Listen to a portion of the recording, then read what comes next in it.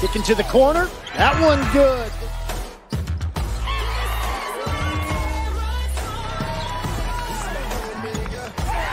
Morgan Kane behind Mack, lays it in. Defense by Donarski going the other way, and one! Driving up and in, Izzy Zingaro. And for the second time in a row, Iowa State upsets Baylor.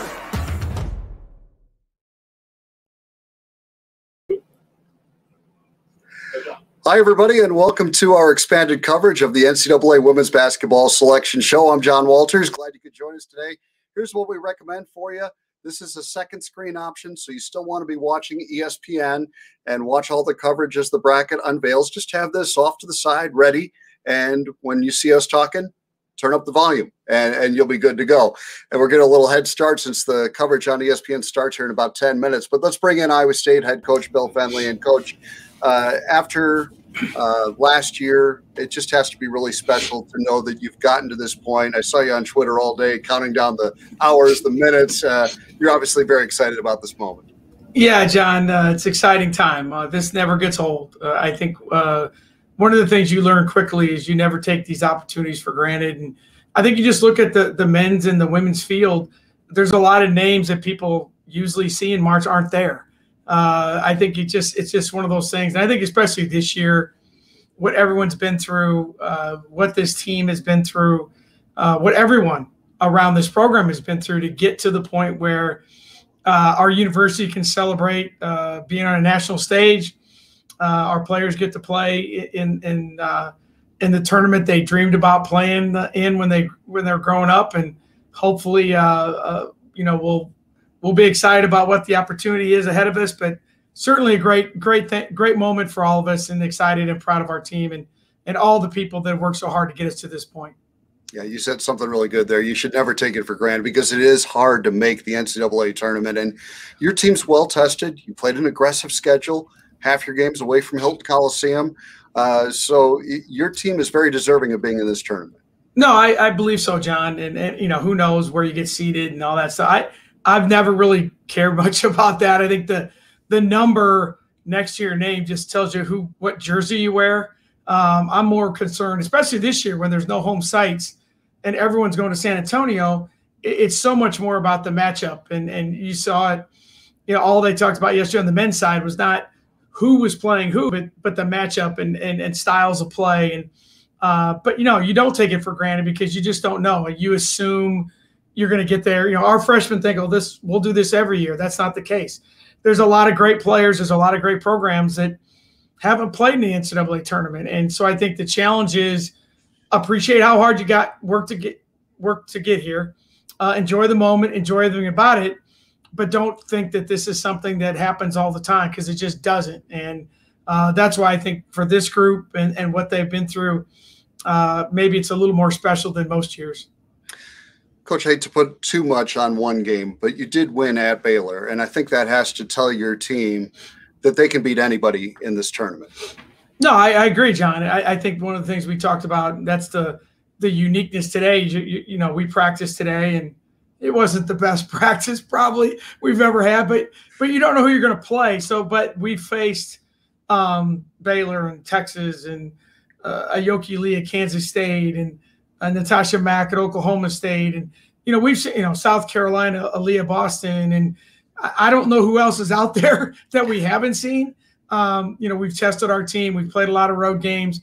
We've played some very, very good teams. I think our strength of schedule's 8, 9, 10, somewhere in there. So I don't think by any means we'll be overwhelmed by who we play in the first game. Again, it goes back to the matchup, but we've seen about everything we can see. And hopefully that's a good thing. I think we all are looking for someone different to play. We're tired of playing the same people. They don't know you as well. So hopefully we'll find that. And whoever we play, we'll be excited about it and look forward to the opportunity. Now the entire tournament is going to be held in San Antonio. How does that change your approach? John, it changes a lot. Obviously, the rules and the quarantine and all that stuff is going to be extremely strict. But obviously, normally you're thinking about going to someone's home court. Can you win one and then you got to beat someone on their home court? Well, now you have every single team going to San Antonio.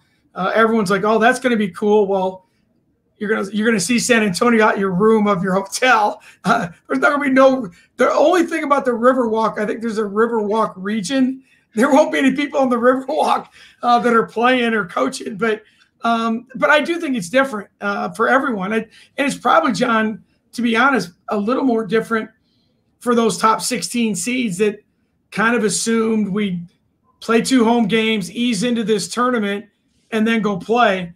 That's not going to be the case this year. All right, Coach, we'll let you go watch the show, and we'll talk to you again once you're selected, John. okay? Appreciate Looking forward to that. Go Cyclones. Thank you all. Going to catch up with Ashley Jones in just a moment. Iowa State, by most projections, expected to be probably right in the 7 range, maybe 7, 8, 9, somewhere in that range by most projections. I looked at 3 different bracketologies today, and that's where they had Iowa State listed. We'll see if that's becomes reality. Certainly their resume is good. They have some great wins. They went 12-6 in a terrific Big 12 conference. So Iowa State has done the legwork to put themselves in the position to play in this tournament without a doubt. And leading the charge has been Ashley Jones, the outstanding junior from Iowa City. And Ash, this has to be really exciting for you. I mean, you experienced the tournament as a freshman. You were all set to do the same thing again last year, and then kind of had it ripped away from you. So how appreciative are you to just get to today and get to watch your name pop up on that screen? Yeah, it's always exciting when you get the opportunity to play in the tournament, but especially this year when you don't know what exactly is going to happen. And just anytime you get the opportunity to play, it's big. So we just have to make the most of it and go out there and give everything we have. Well, you're going to a warm city, San Antonio. Yeah. I don't know how much you'll be outdoors, but it would be nice to stay there a while in the warmth. That little extended spring break in a year when then there is no spring break at Iowa State. Yeah, for sure. Tell me about what you've seen in your own game from the start of the season to now. Where do you think you've grown in your game this season? Definitely just getting better at reading the defenses. They're sending multiple players at me, double teams. And so just kind of reading what they're doing and making plays off of that as well. I think one thing that's a real testament to your work ethic is when you were a freshman, you shot about 70% from the free throw line. Sophomore year, you're just over 80. And this year, you're just under 90. So obviously, you've put a lot of work in. We all know you like getting in the gym. But it's nice to see it pay off, isn't it? Yeah, just to see that all your hard work and everything you've done up to this point, that it's making an impact. Like everything from when I was younger to now, all that time in the gym with my dad and my sisters just really paid off. And it is a great family with an unbelievable basketball history and an unbelievable basketball future. I'm sure that they're enjoying this with you. And obviously it's special for you because you get to enjoy it with your sister this year. Yeah, for sure. And they're all watching. So it's like we say, it's a family atmosphere here. So everyone's families are watching. And so they're all really excited for us. Well, you can go ahead and wave to your family. It's okay. And speaking of Aubrey and the freshmen, how have you seen them grow over the course of this season? Just in their confidence. They've become more confident with where they're at, where they're playing, and just kind of being confident in what they're doing. They're more aggressive on the defensive end, the offensive end, and they're just out there playing, and that's what they're here to do. Awesome. Well, we'll let you go watch. I know you're nervous and excited, and so go on in there and watch, and congratulations. You deserve Thank you. All right. Thanks, Ash. And so there again, you see the team. They are in the Pete Taylor Media Room here in Hilton Coliseum. ESPN's coverage begins right now. We'll keep that shot for you so you can see their reaction when Iowa State's name is called. And we'll maybe join you during the commercial breaks in between brackets if it takes a little while for Iowa State's name to be called. The good news is it's going to be called.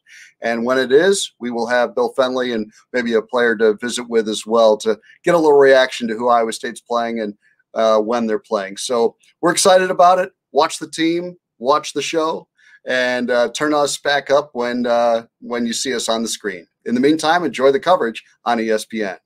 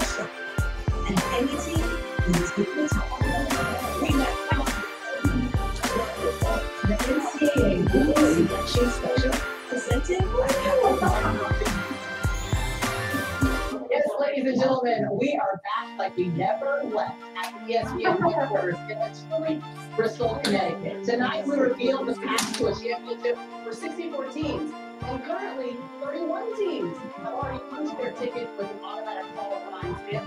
So those two right there, they're sitting pretty. They got their vehicles, they're ready to rock and roll. But there's 33 teams who are watching, waiting, in anticipation of celebrating the NCAA tournament first. With the number of obstacles set in the 2020-21 season, it just feels like this championship.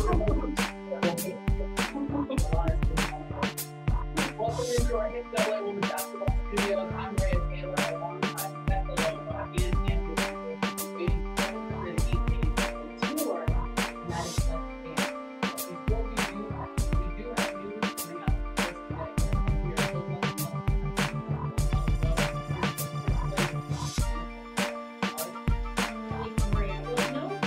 In history has had a greater impact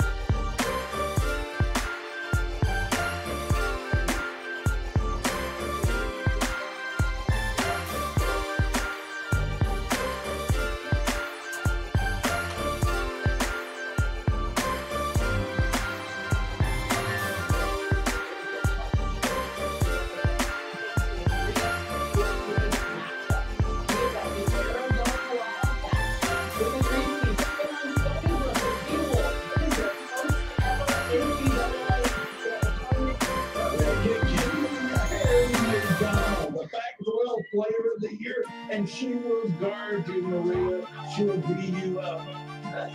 Yes, the celebration continues. And just like I said, the team will make sure you dancing all the way to the tournament. Just don't stop. It's the first burst ever and a great season to make that happen.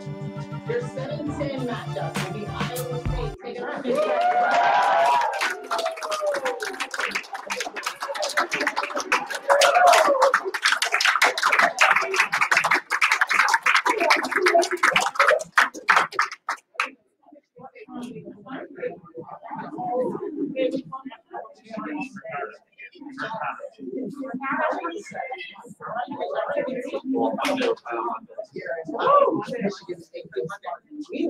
Your 2 seed.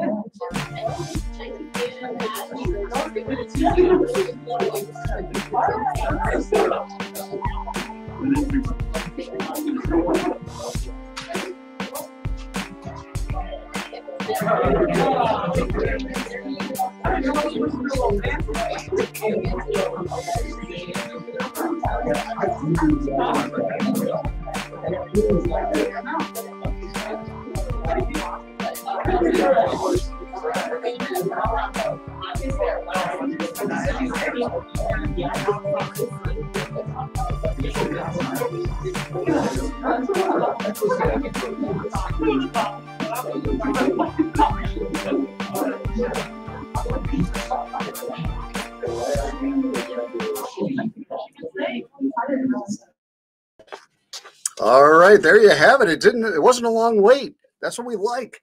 Not a lot of suspense. It happened quickly. Iowa State, a 7 seed, and they will take on Michigan State out of the Big Ten Conference. And this is, a rematch of one of the most memorable NCAA tournament matchups in Iowa State history in 2009 when Allison Lacey and Heather Ezell and that great Cyclone team rallied, scoring the final 8 points to advance to the Elite Eight against Susie Merchant's team, and she's still the coach at Michigan State. And so this is going to be a lot of fun. But Michigan State, 15-8 overall, 8-7 in the Big Ten. They finished 8th place in the Big Ten, lost to Iowa in the semifinals, battled some injuries late in the season. So that's going to be something to really keep an eye on. They have Nia Clouden, their leading scorer, terrific player, averaging almost 19 points a game. They have a team average about 75 points a game, give up about 68, and hit about 6.5 threes a game. So they don't totally depend on the three, but they certainly can shoot the threes. It'll be interesting to see how this all plays out. So we didn't have to wait long. We're going to go right back to visiting with Bill Fenley again. And this is something, Coach. You get Michigan State again. You didn't have to wait long. All your countdown all day. You didn't have to sweat it out. That was good. No, that was really good, and just so proud of our team and everyone, John. You know what we've all been through, and one of the things that I miss probably the most is our families can't be here. They're sitting in the bleachers at Hilton, and they've been separated from us all year. And the sacrifices our families have made has been as great or greater than the players and the staff. I mean, they're so connected to what we do and how we do things here. So that's a bittersweet moment, but we're going to celebrate this as right off the bat. Coach Steyer was talking about the history of playing Michigan State back in the day, and Susie Merchant's a dear friend of mine. She's a great coach. I'm so old, she's so young. I coached against her when she played at Central Michigan, so it's exciting to play a great team, a great Big Ten team, and we're looking forward to that opportunity. And we have to wait till Monday, but gives us a little time to rest up. We definitely have some kids that need some rest, but the chance to play in this event and to see Iowa State's name come up on a national stage is as good as it gets. You do have a great familiarity with their program and with Susie Merchant and the way she runs her program and how she does things. So what style of play do you think they'll bring to the table on Monday night at 5 o'clock? They're going to be very athletic. They're going to be very well coached. They played really well at the end of the year. I think their team, Nia Clouden can really play. They're going to be athletic. They're going to change defenses, but they're not going to beat themselves. And I think they had some injuries early. It's a lot better than a 10 seed when you went into this season. They've done a lot of good things. They've had some good wins. It's going to be a tremendous test for us. And like I said, John, in the beginning, the 7-10 thing just means we wear white jerseys and they wear green. It doesn't mean one team's better than the other, but it's going to be an exciting time. And like you said in the pregame, the pre-show thing it's just the uniqueness of everyone going to one site. We'll see what happens. But now the challenge is as a staff, as a team, like I tell our team every year, it's one thing to be selected. Now you got to play in the NCAA tournament. If the most exciting thing that happened to us tonight is tonight, then what's the point? Let's go down there. Let's compete. Let's play the right way. Let's get on a national stage, represent our school and our fan base, and see what happens. Texas A&M on the other side of that 4-team quad, and certainly one of the best teams in the country, Coach. Yeah, they are. I mean, Gary's done an amazing job there, and a lot of people had them as a number 1 seed. I think they would have been if they had not gotten beaten by Georgia in the conference tournament. They won the SEC regular season, which means they beat South Carolina, and arguably a team that a lot of people will think is underseeded as a 2. So, it's like someone said to me, what do you think about playing Texas A&M? I'm like, I hope we get the chance to play because that means we won the first one. Yeah. At this point, it doesn't really matter, but it's a great team and a great program, and we're just excited that our kids got to get this moment, and now you need to get plans and get all the travel ready to go. But it's fun to work late tonight. Yeah. The alternative isn't very good. For sure. A couple more for you, Coach, and then I'm going to let you go. Yeah. But you have 5 freshmen on your roster, but you do also have, the 3 seniors. You've got Ash, and then, Maddie and Morgan were redshirting that year. You last played in the NCAA tournament. So you do have some tournament experience. How do you kind of rely on that? And what does it take to be successful in the NCAA tournament? I think John, that's a great point. We do have enough people that have been there, done that. The Big 12 gets you ready. The schedule that we already talked about. I think in the NCAA tournament, the biggest thing is how do you accentuate what you do well? Players have to understand that don't get outside yourself. We're going to play a certain way, but you want to play your game and understand that you don't reinvent what you are. There's a reason you were picked to get in this tournament. So don't try and be something that you're not. It goes back to what I always tell everyone. Let's embrace who we are, not apologize for what we're not. Let's play the game the right way.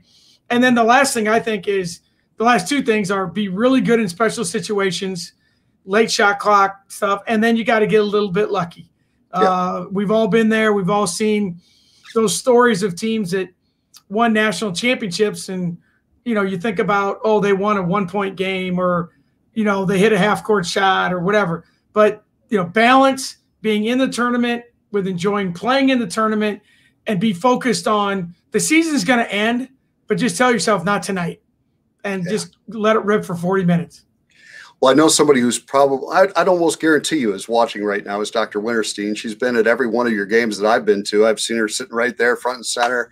It's got to feel great to know that you've got this whole university behind you, Coach. There's a lot of people really excited right now for you and your players. And after all they've gone through this year, it's from the top right on down. There's a lot of people excited for you. Yeah, John. And I'm glad you mentioned that, because I got a very nice email from Dr. Winterstein and Robert right after. They were at the Texas game.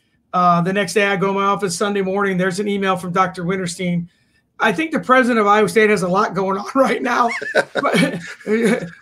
but for her to take the time, and she wants to be a fan. She loves Iowa State. She sits with the fans. She's one of us. She has been forever. And I think that's the leadership that we get here on a daily basis, and that goes to Jamie. And there's no way we're in this position without the leadership of our university that allowed our student athletes to have a chance to get to this point. And it started in the summer, went through all fall, and now we're the beneficiaries of it now. And it's our job to represent the right way and represent our university the way we should. Well, your 19th NCAA tournament would have been 20 a year ago, but you know what? 19, as you said, it never gets old. It's still like Christmas morning for you, and I love that. Yeah, it is. Coach. The only thing better is watching my grandkids open Christmas presents. Other than that, there's nothing better than this. There isn't. And congratulations. You deserve it. Thank you all. Appreciate you doing this tonight. Go Cyclones. Yes, thank you all. You bet. Thank you. And good luck. So Bill Fenley and the Cyclones headed to the NCAA tournament, 19th time in Bill's 26th years. There you see the bracket. Iowa State, the 7th seed, facing number 10 Michigan State. That'll be Monday night, 5 p.m. Central Time on ESPN. And then Texas A&M Troy winner awaits the winner of that game. And you can continue to watch ESPN for the rest of their coverage. But Iowa State, Michigan State, this is exciting because, as I mentioned, that 2008-2009 game was an all-time classic, one of the most memorable games in Iowa State women's basketball history. I can still see Allison Lacey's line drive 3 going through, and Iowa State scoring the final 8 points to beat Michigan State and advance to the Elite Eight. And we're visiting now with Kristen Scott. Kristen, you got to be so excited. You didn't have to wait that long to hear your name called, and after all this long wait, basically 2 years, it has to feel great to see your name up there. Yeah, it does. We were really excited. Me and Maddie were talking on the sides, talking about how nervous. Why are we nervous? We're like, why are we nervous? But yeah, it was really exciting to see our name up there, especially at a 7 seed. And you play a name program, a program that a lot of people are very familiar with in Michigan State. How excited are you to play a great program like that? I heard we played them back when we made it to the Elite Eight, so that's kind of exciting. So yeah, like you said, it's a name in the program, so we're excited, ready to get to work. What do you say to the younger players? Because there are 5 freshmen on this roster that haven't experienced this. How do you kind of give them a little idea of what's exciting and thrilling about being in the NCAA tournament without getting them nervous about it? They have to go play and do what they've done all season, and they've been great. But what do you share with them? Basically, just this is supposed to be fun. This is like what we anticipate all year long, and especially with this year going through COVID and all that, I think just the fact that we made it to the NCAA tourney, just appreciate it, have fun, and just stay excited. I know they are. I know we all are. So. Well, and for you seniors, what a great way to go out. And, I can't imagine a better thing than you three who are all so close, being on the same team and taking Iowa State back to the NCAA tournament. It's got to be the perfect way to wrap up your Iowa State career. Yeah, for sure it is. And, missing out on it last year, I think that just makes this year that much more special. So, yeah, we're really excited. Last thing for you, Kristen, I mentioned this to Coach Fenley. You beat Baylor on their home floor. If you can do that, you can beat anybody in this tournament. How much confidence does that give you, knowing that, hey, we've proven we can beat anybody? And you went 12-6 in a great Big 12. I think we have to remember that we can't play with anybody, but we just got to remember to take each game just one game at a time and take the next one when it comes. So. All right. Well, it's all down in San Antonio starting Monday. Congratulations. You deserve it. Thank you. All right. Kristen Scott, our guest, and Iowa State is on to the NCAA tournament once again. And we appreciate you watching our expanded coverage of Iowa State advancing to the NCAA tournament.